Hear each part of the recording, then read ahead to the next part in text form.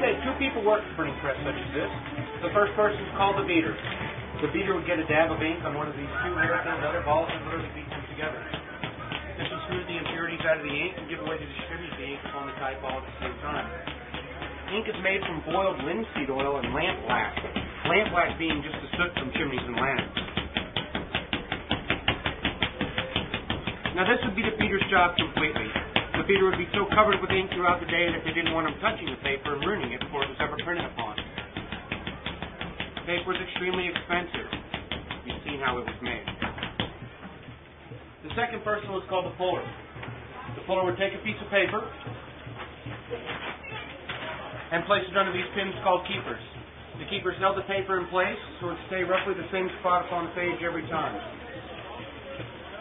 Would then fold the tympan on top of the paper. The tympan locks the paper down and protects the paper from any unwanted ink that the beater might have gotten on the furniture. The spacers around the type. Fold the frisket on top of the type. The whole unit was then called a coffin. The coffin would be pushed underneath the platen of the press. It's a flat piece here.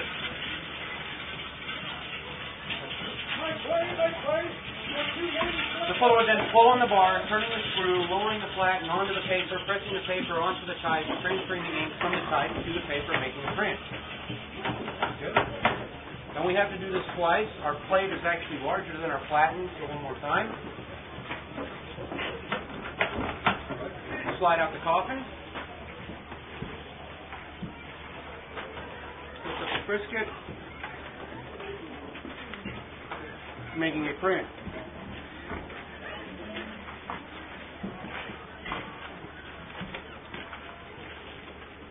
This would later be hung up to dry. When the ink was dry, I could flip it over and literally print on the other side of the page. The process of making a book took years.